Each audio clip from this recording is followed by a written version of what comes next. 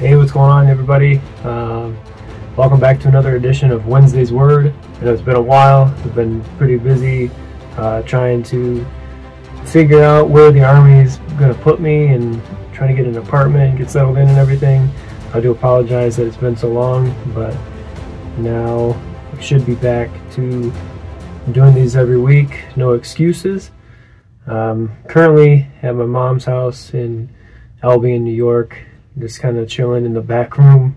So if it looks a little different, that's why. But God is good, and despite all of the craziness and all of the things that could be looked at negatively that are going on in my life right now, you know, He's good and He's working. He's still moving. He's still God, and that's all that matters. So today we're going to look at John 10 verses 22 through 30, where Jesus is in the temple complex during the Feast of Dedication, and he's talking to the Pharisees about being the Messiah. And of course the Pharisees still don't understand, but we're going to get into that in just a minute. First, let's go to the Lord in prayer. Heavenly Father, we thank you for this day.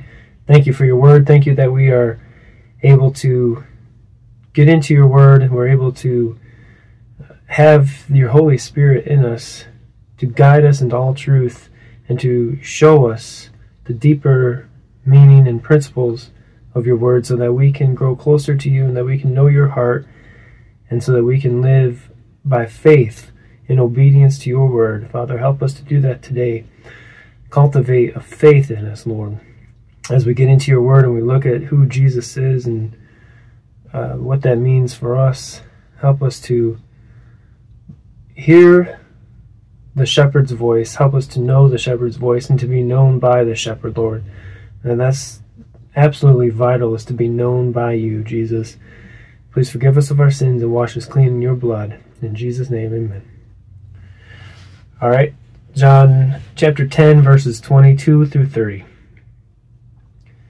Then the festival of dedication took place in Jerusalem, and it was winter. Jesus was walking in the temple complex in Solomon's colonnade. Then the Jews surrounded him and asked, "How long are you going to keep us in suspense? If you are the Messiah, tell us plainly." "I did tell you, and you didn't believe," Jesus answered them. "The works that I do in my Father's name testify about me. But you don't believe me because you are not my sheep. My sheep hear my voice. I know them and they follow me. I give them eternal life, and they will never perish, ever. No one will snatch them out of my hand. My Father who has given them to me is greater than all. No one is able to snatch them out of the Father's hand, and the Father and I are one."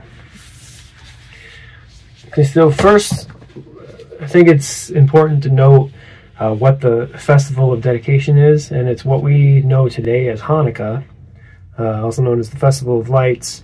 And why is this important? Because it celebrates Jewish freedom from oppression and the rededication of the temple to God. And I don't think that Jesus being in the temple complex during this rededication of the temple was any accident. Jesus was very calculated in all that he did. Everything was for a reason. Everything was because of the Father and what the Father directed him to do. And the Jews had a belief that the Messiah would ultimately free Israel from all oppression and basically be this world superpower, and everybody would be under them, and they would live on as God's chosen people, free from oppression and ruling over everybody. But obviously, Jesus came as the Messiah, yes, but not to free Israel or anyone from physical oppression in the sense that they were looking for a ruling king, a mighty king. But he came to free us from spiritual oppression, from sin, and ultimately he came to overcome death so that we could have eternal life with him. And as the Jews rededicated the temple to God, it's important to know that we have become the temple of God, that the Spirit of God, the Holy Spirit, now dwells inside of us, and we have to dedicate ourselves, every part of ourselves, every fiber of our being, and every part of our lives to God's purpose and His glory. And we have to allow God to dwell in us in this temple and have His way with us. So then the Pharisees asked Jesus to plainly tell them if He was the Messiah, and Jesus knew that their hearts were hardened and that their eyes were blind. And I guess, we have to look at our own lives and ask ourselves, ask God to show us in what ways are our hearts hardened, in what ways are our spiritual eyes blinded to the truth of who Jesus really is. Because we often hear different things about who Jesus is, or what the Bible means, or who God is. We get all of these different things, and we allow circumstances to distract us. We allow our situations, our personal situations, to harden our hearts and to keep the truth of who Jesus really is from us. But here Jesus, He reminds them, He says that He's already told them plainly who He was, that He was the Messiah, that He was from God. And that makes me think, we have to ask ourselves, what has God told me plainly? What are the things that I know God has shown me in my life, whether it's sin that needs to be dealt with, whether it's calling that He has on my life, whether it's some sort of relationship that isn't right with Him that needs to be dealt with. Whatever it may be, we have to look at ourselves and examine ourselves to see what are the things that God has told us plainly. And obviously we can look at His Word and we know exactly who He is because of what He says about Himself in His Word. So if you ever have any questions about, what has God told me plainly? Number one, first and foremost, go to the Word and ask the Holy Spirit to show you the plain reality of God and what He is wanting you to do, or what He's wanting to show you of Himself. Why do we refuse to believe or to walk in faith of who we know Jesus to be? So again, like I said before, we get all of these ideas of who Jesus is, and it can be the right idea, it can be the right thing, but sometimes we know the truth of who Jesus is, but we don't walk in that truth. We don't embrace the freedom of Christ over sin. We don't embrace the freedom of Christ over spiritual battles like depression or fear and anxiety. We don't embrace the truth of Jesus in walking in faith, whether it's sharing our testimony, whether it's helping somebody in need. We don't do the practical things to walk in the truth of who Jesus is. And as I always say, I'm preaching to myself first, because I am guilty of these things, and I'm trying to allow God to work in my heart, to work in my life, to embrace and walk in the truth of who Jesus is, who I know and have experienced Jesus to be. And we need to ask ourselves, in what ways do we compromise in accepting the fullness of Jesus' identity? So often we hear people say, well, I'm a Christian, well, I go to church, or I read the Bible once in a while, or I've prayed the sinner's prayer, or whatever it might be, but we neglect to put on the fullness of Jesus. We neglect to take up our cross daily and follow Him. We neglect to get alone with Him and to seek His face. We neglect to fast. We neglect to pray. We neglect to worship even in difficult times. We neglect to share the good news of Jesus with those around us. We forget to do these things. We don't want to do the hard things. We don't want to step outside of our comfort zones and do the hard things and be fully identified in who Christ is and what that means to be a follower of Christ. And I think that's so vital that we, especially here in America, where we are so prone to itchy ear preaching, that we don't want to accept the truth and the fullness of what it means to truly be a follower and a sheep of Jesus Christ, the Good Shepherd.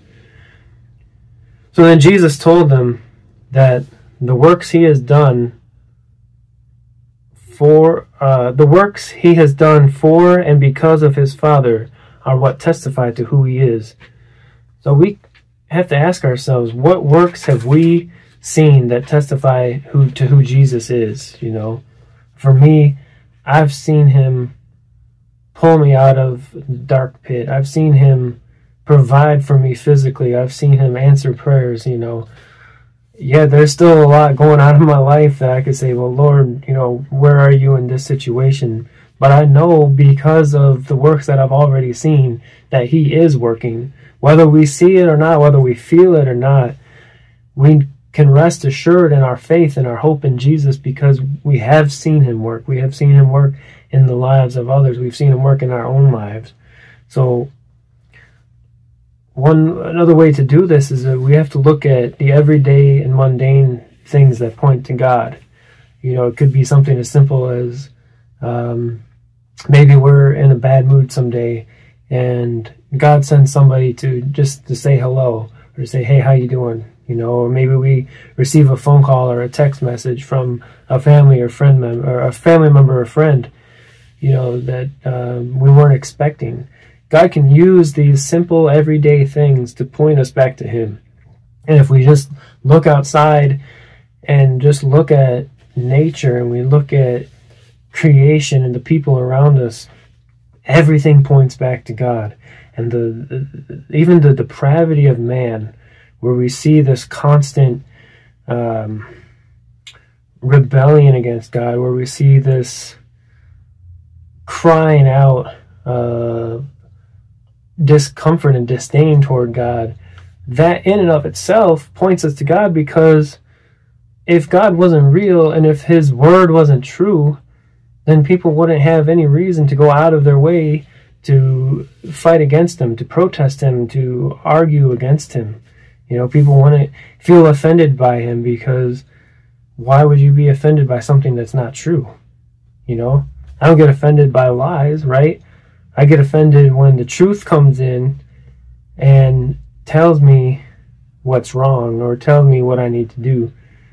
That, to me, that points to God. So we have to be able to see God in the everyday, mundane things. Then Jesus said that the Pharisees don't believe him or his works because they were not his sheep. So we have to ask ourselves, are we truly his sheep? Lord, examine my heart. Show me if I truly am your sheep. Show me if I truly do walk in faith and obedience to you. Do we take him at his word and believe his works? Again, we can point to things in our own lives or things in other people's lives.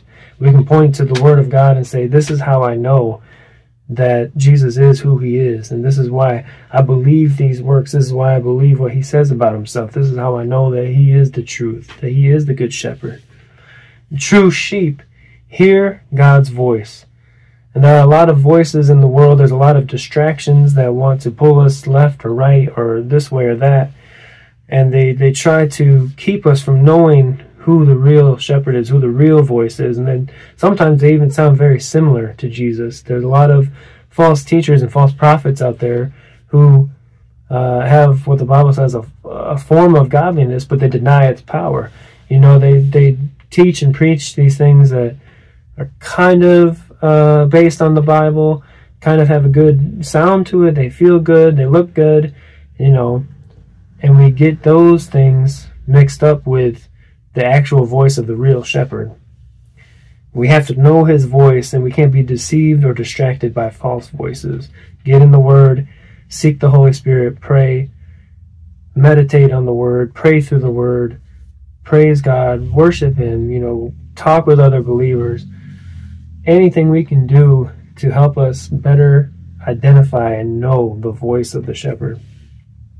Jesus told the Pharisees that he knows his sheep, and in Matthew 7:23 he says that not everybody who says to me, Lord, Lord, will be let in. And he'll say, yeah, you might have done all of these things in my name, but I never knew you. I never knew you. Turn away from me, you who do lawlessness. So many people think that they're sheep of Jesus. Many people think that they're on the right path, that they're doing the right thing, but Jesus doesn't know them. We might know of Jesus, but we don't know Jesus. And if Jesus doesn't know us, then that's it. It's game over. So we have to make sure that we know the true shepherd and that the true shepherd knows us. We have to be sheep, not goats. And that's in Matthew 25, verses 33, 34, 41, and 46. That the sheep are going to take care of other people. And sheep are going to faithfully follow and obey what the shepherd says.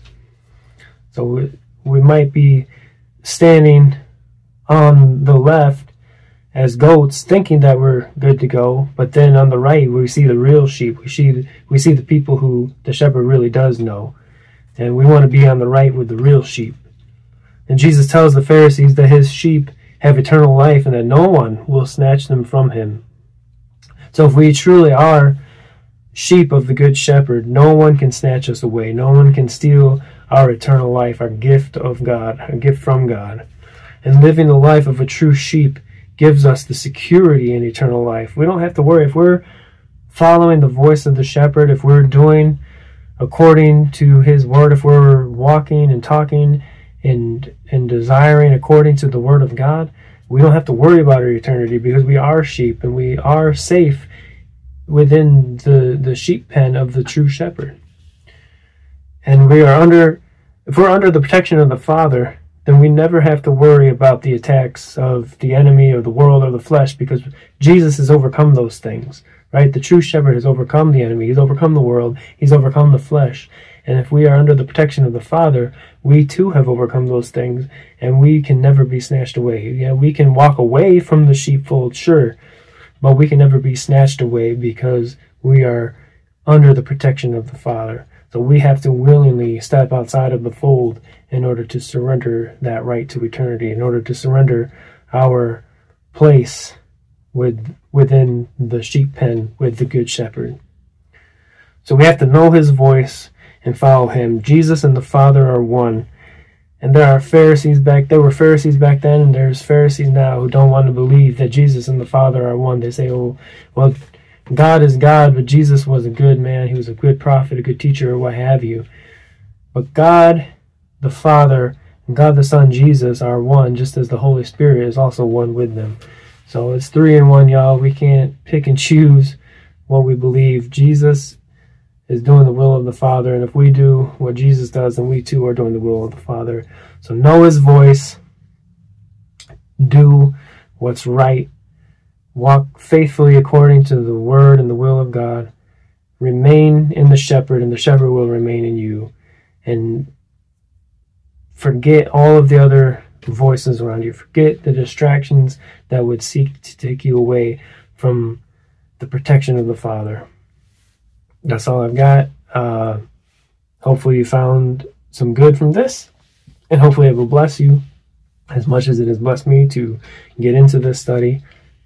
And as always, please like and subscribe, share this channel, share this video, look for my book. That's about it. All right, love you guys. Thank you.